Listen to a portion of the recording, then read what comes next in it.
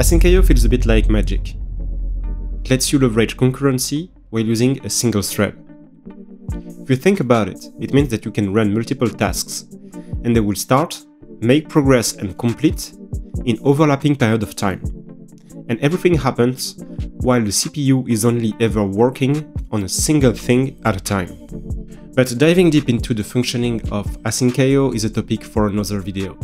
Today I want to show you how you can control the concurrency, so you can make sure that a limited amount of tasks run at the same time. It's crucial in many scenarios. For instance, if you want to avoid getting your IP banned when you hit an API, or if you need to manage multiple connections to a database, or preventing your app from overloading a server. To do so, I will introduce you two powerful concurrency guards called the Lock and the Semaphore. Let's go. To explain how the Lock and the Semaphore works to control concurrency, we first need to make a simple example. And in this video, we'll build a simple crawler that, given a list of URLs, will visit each URL and return their HTML as a text. So, as you can see here, we have an array of URLs. And we have a function that, given a URL, opens a client with HTTPX. It's not the most efficient. We could open it before and reuse it, but for the purpose of the example, we just open it every time. We make a query to get the HTML content and we return the text. Now, the goal is to showcase concurrency. So we want to start a bunch of tasks at the same time and let them make progress concurrently so they can finish faster. Here is how we do it. So we create a main function here that starts a timer. And then we create a task for each URL, and we use Asyncio gather to wait for all tasks to finish. So what happens here is each task will be started concurrently, and we will wait only the time of the slowest tasks in the end because all will make progress at the same time. If I run this code, here is what happens. So for each of the URLs, we see the message printed, scrapped URL, and we get finally the time it took to run everything. So as you can see here, it took 1 second, 1.2 seconds. So relatively fast for scraping all those URLs. So let's take a quick look at a visualization so we can better understand what happened. So when we don't use any concurrency guard, so we spawn all the tasks in parallel, here is what happens. We create all the tasks in the code using the function to scrap the websites. So all those functions will be called in parallel and be created as a task. So we have here a bunch of tasks, 8 tasks. Now, when we call asyncio.gather, it will wait for all the tasks to complete, but they will all run concurrently. So here is what happens. Every task starts making a call to the URL. Now, you can imagine that if you have a lot of addresses to visit, it can be a problem because you can overload your network, or you can also, if you scrape a single website, overload their server, getting as a result your IP banned. The first and most simple primitive that allows you to control concurrency with asynchronous code is the lock. The lock is an object that only one task can acquire. So here is an example. Here I changed a bit the code to illustrate how the locks work. So I create a new function called lockDemo. It takes as an input a lock and a URL to scrape. The first thing that this function does is acquiring the lock. When you acquire the lock, you are the only one allowed to execute the code that is after the lock. So all the tasks will try to acquire the lock. The first one that acquires it has the right to execute. The other one will wait until they can acquire the lock after you release it. When you use async with lock, the lock is automatically released at the end of the with block. And now, using the main lock function, we create a timer, create a lock, and we do exactly the same. We spawn all the tasks, but now each task has to acquire the lock before being able to scrape the website. Now if I go back and run the code,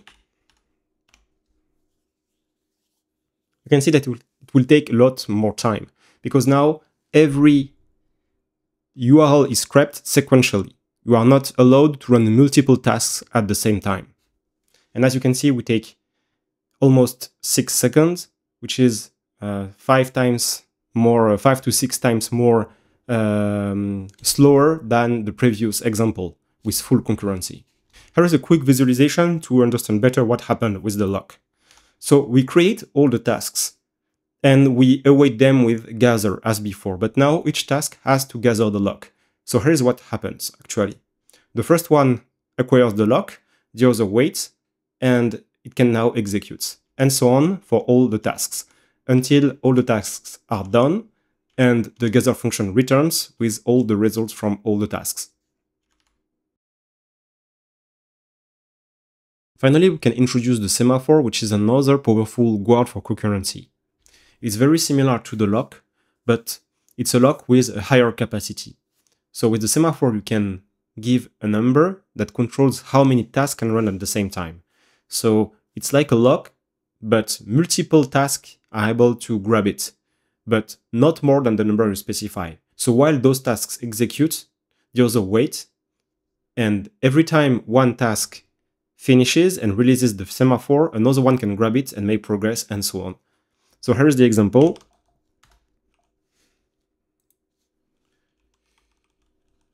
Here we still have our scrape URL, but now we have the semaphore demo. It's very similar, but now it takes a semaphore as the first parameter and the URL to scrap. Now we grab the semaphore here using the async with statement. We execute the scraping and we return. Our main semaphore function is the same. You have a starter that starts to count the time, and we create a semaphore with a capacity of 4.